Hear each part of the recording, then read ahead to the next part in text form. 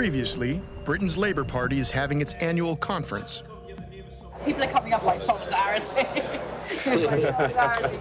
In a surprise move, the Israeli embassy's senior political officer introduces our undercover reporter as the chairman of a new spin-off group, the Young Labour Friends of Israel. He's Young LFI, chairman. Oh, okay, must have been it. Oh, you're heading up the Young LFI? Yeah, he's awesome guy.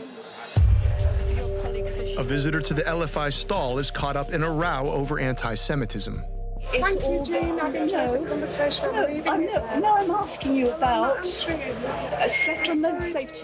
In this final episode of The Lobby, Shai Massoud's activities paint a troubling picture. Few foreign embassies in London are this engaged in Britain's democratic process. And at what point does it cross a line?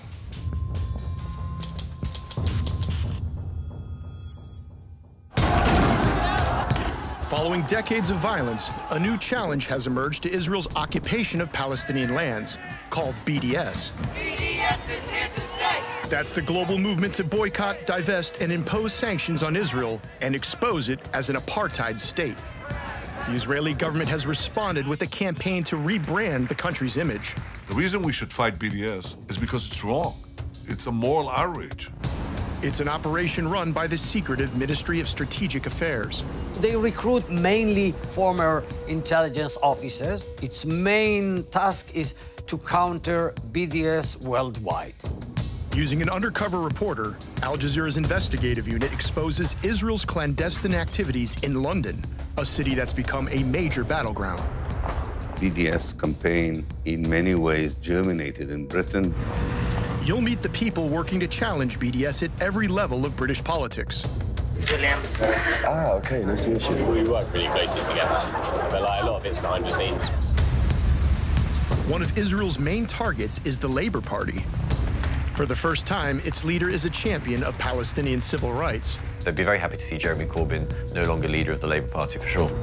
It's a covert action that penetrates the heart of Britain's democracy. Can I give you some MPs that we suggest you will take down? It is outrageous interference in British politics. It shouldn't be permitted. It's a battle of ideas seeking to change not only how Israel's portrayed, but even how it is debated. It's anti-Semitic. No, it's not. It's a trend.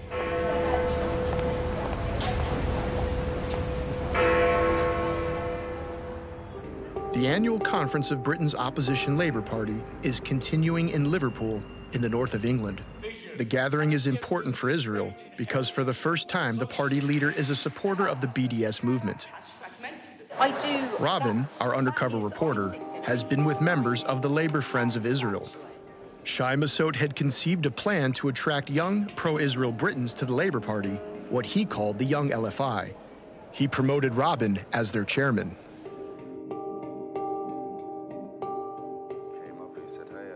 Now it seems the Young LFI is about to become operational. I don't know what Shai's basically and says he very empty out a bit of money, which is good.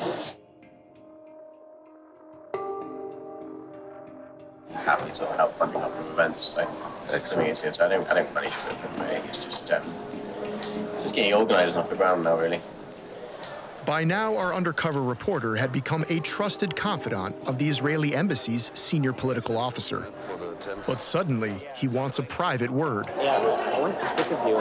This is doing actually over a coffee, but yeah, just let's do it on the way to the event. It appears that something has changed. When I was drunk or whatever, I introduced you like as working with Young LFI. But actually, it's not an official position yet.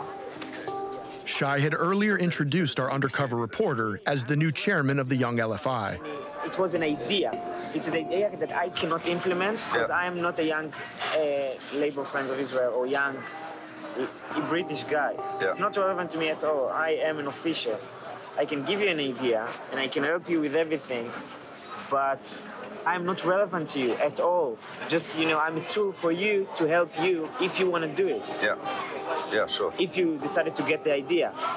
So you don't coordinate too much with them, or? I'm coordinating a lot of things with them, but I'm not their boss. My position is that if you need help with, you know, to connect it to the groups, to bring it to the places, I can do that. But you cannot be affiliated with me, and you cannot, like, use me as someone that said something. Sure. Yeah. It's not relevant. I'm not relevant to anything. I'm just working in the embassy. On the following day, Haaretz newspaper reported on a leaked cable from the Israeli embassy in London. The memo accused an Israeli government ministry, Strategic Affairs, of operating British Jewish organizations in a way that could put them in violation of British law. The Minister of Strategic Affairs may use local groups, which are entitled as British civilians to counter BDS. They may be in touch with them, they may instruct them, they may support them, but they would be very, very careful not to violate, as a state, the laws and the sovereignty of other nations. You cannot say, yeah, Shai said that it's fine that I will volunteer to you, because I'm not the one who, you know, taking the decisions to Telefy. Okay. I'm sorry if I brought you into trouble. No, I'm totally fine. Okay, good. It's just important that, you know, that's clear. I'm not. So if I'm giving you like an ideas, it's like in friendly ideas. It's in a friend way. It's off the record. It's not something that you can use. So, but there's, I mean, if you feel like you like the idea, so you got an idea from a friend to do a Telefy, it's fine that I will be that friend, but in the bottom line, it's not that I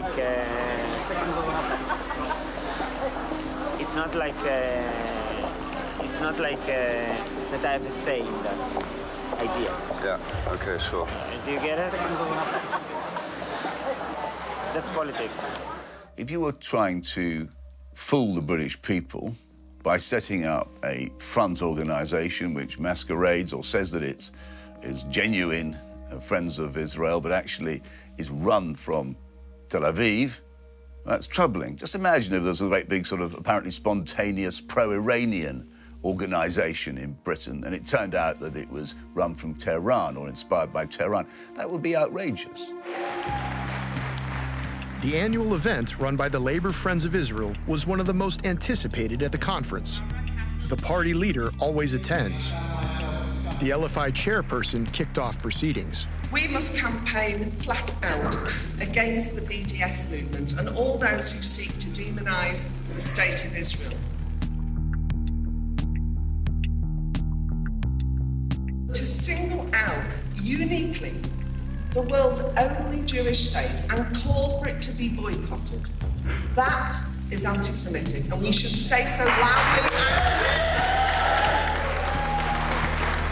It's very surprising that people suddenly were talking about fundamental issues of anti-Semitism in the Labour Party once a certain person was elected as the leader. Ladies and gentlemen, the leader of the Labour Party, Jeremy Corbyn. That's the only reason people were looking for anti-Semitism. And you know, if you look for something, you will always find it, whether it exists or it doesn't exist. And I want to thank Joan Ryan, as chair of LFI, for the work that she's done and the way that she represents the organisation. The sudden onset of anti-Semitic claims led Jeremy Corbyn to publicly engage with Labour's pro-Israeli groups. I say this, the Labour Party is not a home for anti-Semitism in any form. I do not intend to allow it to be. We've produced a report to deal with that. We'll continue proposing in any way. Kind of live with that for the time being. Yeah. Get us through another year. In the past, Israel has grown used to unchallenged support from across the British political establishment. That cross-party consensus allowed Israel a free hand, enabling it to build illegal settlements on Palestinian lands. I'm sure many people are pleased to hear your commitment to the two-state solution and your commitment to fight anti-Semitism wherever it appears, in our party or in the wider society. In private, Israel has another message.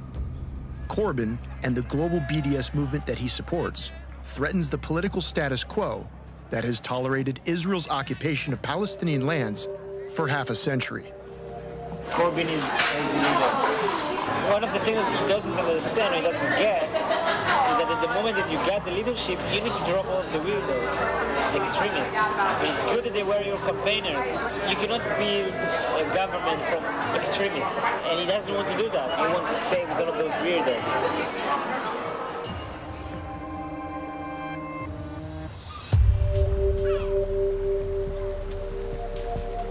Back at her London home, the woman who confronted Joan Ryan over the construction of Jewish-only settlements had received a message. She had become the subject of a formal Labour Party investigation. The following allegation has been brought against you regarding your conduct at the Labour Party conference 2016. Thank you, Jane. I didn't know. I'm asking you about settlements they've told. When the lady, who I now subsequently learned was Miss Ryan, accused me, the allegations was that I was being anti-Semitic. I was just appalled. Totally atomised the whole of the West Bank. I'm asking you, I'm really genuinely interested. How is two-state solution? The complaint alleged that Jean constantly suggested that the LFI had lots of money and power, when in fact she had said once the LFI has money and prestige. Nor did Jean mention a high-paying job. As a concluding paragraph, his summary says, the above incidents and allegations levelled at me left the complainants feeling victimised, intimidated, and both felt the incident contained what they both described as incidents of anti-Semitism. I reported that incident. Have you? That woman. I made formal complaints. After several weeks, the investigation cleared her name. That they should be the ones to feel victimised and intimidated from a member of the public, a member of the Labour Party, approaching a stall where they're purporting to give information and presumably wanting to discuss the two-state solution.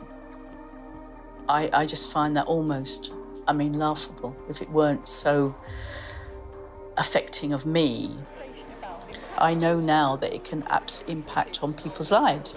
I am just a regular citizen who is concerned about what is happening in the Middle East, and not to be able to talk about that without being accused of being anti-Semitic, I find deeply worrying. I think that is quite shameful. Back at the Israeli embassy in London, Shai Massoud remained keen to find a role for Robin. He invited our undercover reporter to meet an experienced parliamentary operator, Maria Strazzolo. You must have arrived 1 second after me. Oh, yeah. Both were on time for their meeting. As they waited for Shai to emerge from the embassy, it turns out that Strazzolo has met two of Shai's superiors in Israel. The one time I was late, actually she's Shai's boss. I met her in Jerusalem when I was there in the summer. The one time I was late, she was on time. Last year, I met her with her boss a couple of times with my then boss because they wanted to discuss things like, problems with the UK government. I used to work for an MP, a minister, really. Yeah. Who's that? Yeah. Robert Halfon. Halfon? Yes.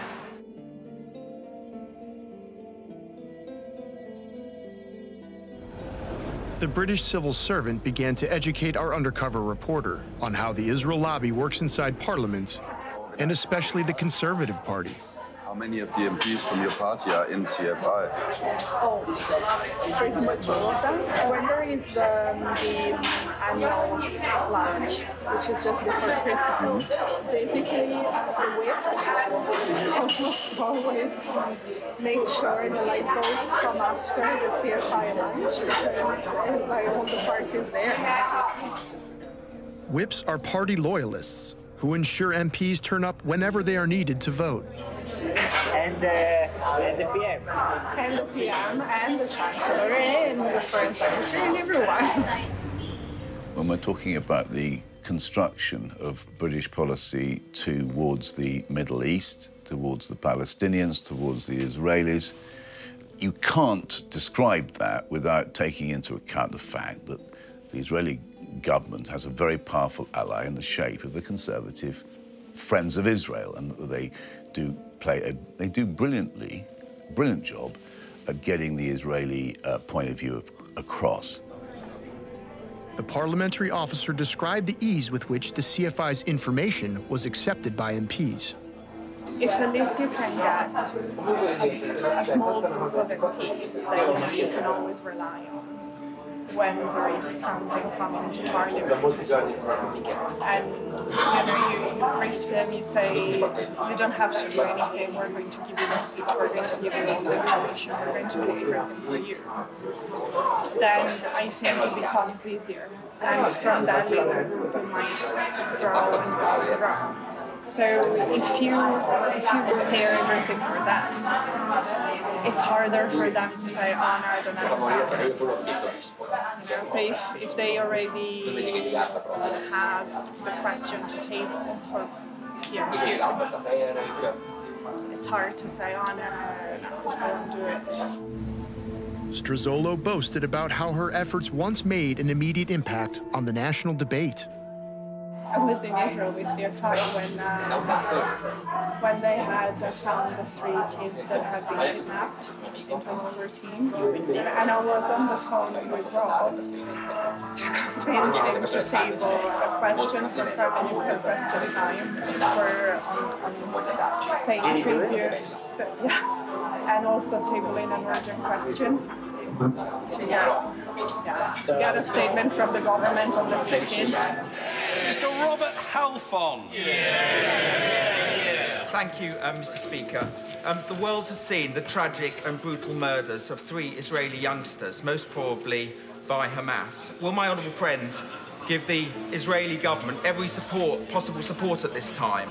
And does he not agree with me that far from showing restraint, Israel must do everything possible to take out Hamas terrorist networks? And will he give the Israeli government support in this? I think it's very important that Britain will stand with Israel as it seeks to bring to justice those who are responsible.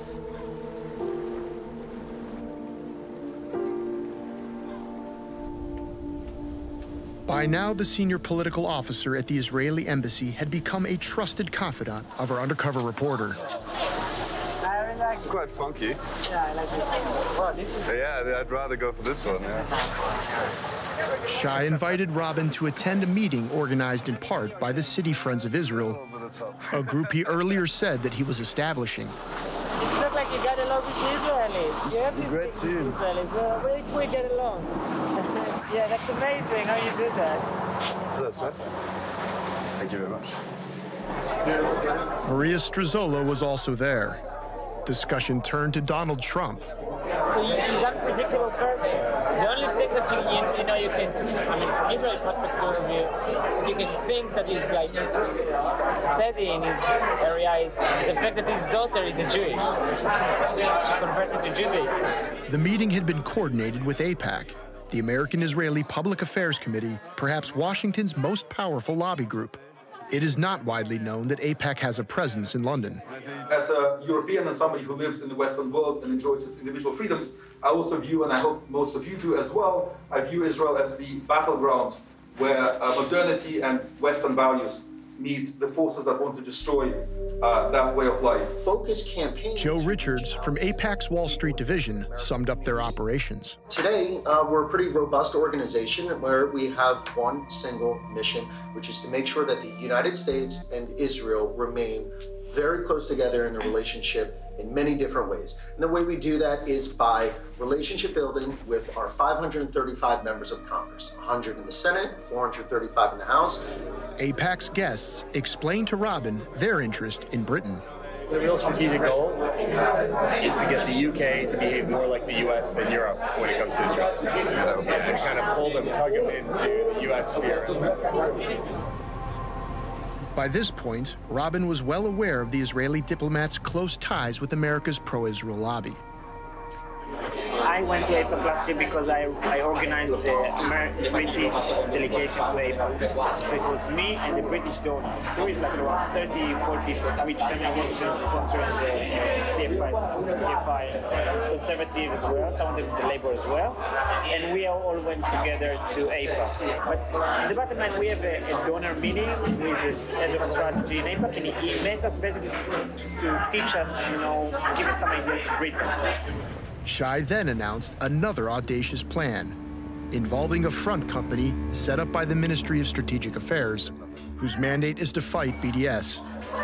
So the strategic affairs, they asked me, they are establishing a new company, a new private company that basically will work for the Israeli government. It's like kind of outside company, whatever. The Ministry of Strategic Affairs has called it a secret war, potentially involving what this prominent Israeli reporter described as dirty tricks. When I say dirty tricks, they can smear people, activists, BDS activists or others. They can hack their emails in order to collect information about what they are up to. They can, trash people. It's going to be an office of 20 people, so the position that they suggested to me to do is to be the liaison for the international communities around the world. So it's good sometimes, because it's good to work with AIPAC, the others, the organization, the FISM, it's good. It's good. And the last position that I applied for, that there is a slight chance I will get it, actually, is to be the head of the Foreign Affairs Department of the Intelligence Department in Israel. I'm not a career diplomat. I am political posting, so I came just for one position to assist in political issues that specific. Sometimes you need someone to take care just of that, to be focused on that. So that's what I do. At ease and with the trust of his dinner companions, Shai floated the idea of a parliamentary plot. Can I give you some MPs that I would suggest that you would take down? Well, if you look hard enough, I'm sure that there is something that we're trying to hide. Yeah, I have some MPs. Let's talk about it. Okay. No, she knows which MP the one to ask the question. Yeah, it's good to remind me. The Deputy Foreign Minister.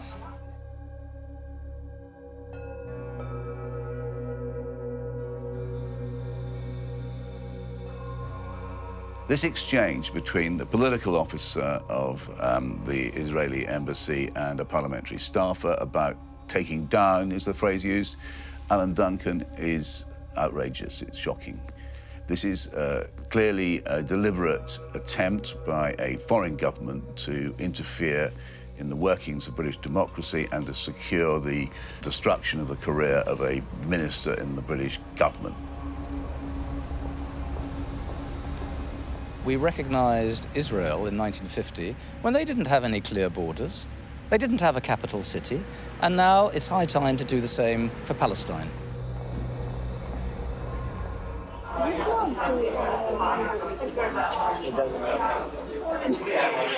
You still want to know that? No, he's doing a lot of programs. I thought we had Sounds like a conspiracy. a little bit, no? No. Boris is good. Boris? He basically good. Yeah, he just don't care. He's busy with other issues. Boris is busy,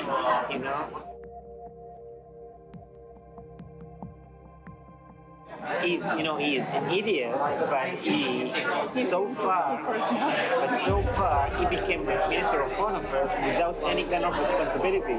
So technically, if something will happen, it won't be his fault. The parliamentary officer then recalled how Sir Alan Duncan had once confronted her boss, the MP Robert Halfon. Rob was writing articles, giving interviews, doing everything, asking questions in Parliament about the terrorist salaries. When he was terrorist salaries. Yeah, and after a while, Rob was doing a lot of it. Alan took him, I don't remember exactly when it was, but he took him on the side and threatened him and said, if you don't stop this, I'm going to ruin you, I'm going to destroy you, and all of that.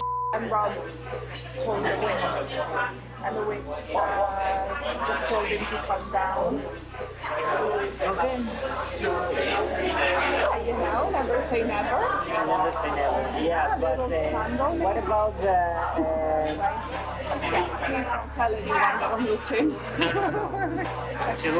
Who would they tell? I certainly think that she needs to explain what she was doing We want to know whether any further steps were taken towards getting rid of, taking out Mr. Duncan. I think we need to know a lot more about the background to this, what else was going on to damage the Foreign Office Minister. It strikes me that this is the sort of job which the intelligence services should do, to have a good look at what's going on. Britain's domestic spy agency, MI5, includes in its definition of espionage, seeking to influence decision makers and opinion formers to benefit the interests of a foreign power.